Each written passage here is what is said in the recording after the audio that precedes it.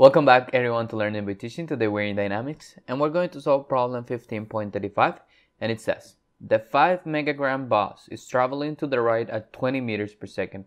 Meanwhile, a 2 megagram car A is traveling at 15 meters per second to the right. If the vehicles crash and become entangled, determine their common velocity just after the collision. Assume that the vehicles are free to roll during collision. Alright, so we're given the figure. We got the bus B and it's traveling at 20 meters per second. We're also given this little car A that is traveling at 15 meters per second. Okay, so as always, let's just start by writing out our givens. So I'm gonna start with the mass of the bus B is equal to 5 megagrams. If we convert these 5 megagrams into kilograms, we're gonna end up with 5,000 kilograms. And the reason why I'm doing this is just because kilograms is more like of a standardized unit for the SI units. Okay, they're also giving us that the velocity of this bus B is equal to 20 meters per second. Then afterwards they're giving us that the mass of my car A is equal to 2 megagrams. So again, if we convert it, it's going to be 2,000 kilograms. The velocity of my car A is equal to 15 meters per second. Alright, so this is all I'm given. After that, they're telling me that these two vehicles are crashing and then entangled together. What do they mean by this is that they're going to get stuck together.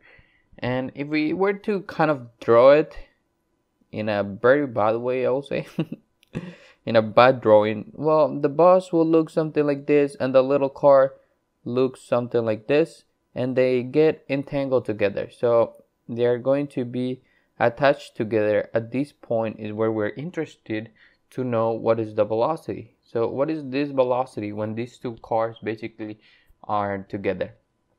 And in order to do that, we're going to utilize the conservation of linear momentum equation of chapter 15, which we have to do the summatory of all the masses times the velocity in the initial point has to be equal to the summatory of the masses times the velocity on our second point. Okay, so let's start with that. So in our first point, what I mean by that, in our initial conditions, we have these two masses, mass of B and mass of A. So we will have two terms to add. So if we start with the first one, we're going to have the mass of the bus, which is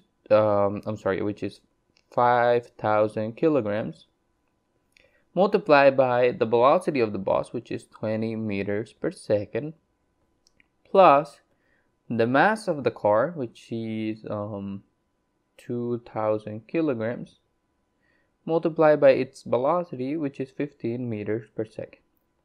And this has to be equal to the mass of our second part that we're interested, which is in here when they are together, meaning that the mass of the bus B and the mass of A are now together. Since they're together, we're going to add them up, kind of like being a new vehicle, like a larger vehicle of 7,000 kilograms, the addition of both of them, right? The addition of 5,000 and 2,000, multiplied by the velocity. I'm going to call it the velocity sub 2, okay, because it's our second point. I'm sorry, this is not a square. And after this, all we have to do is plug it into our calculator. So let's try to go ahead, and if I solve for everything on my left side, I add these two guys up, we're going to have a total of 130,000. And this has to be equal to our 7,000 multiplied by my velocity in my second part.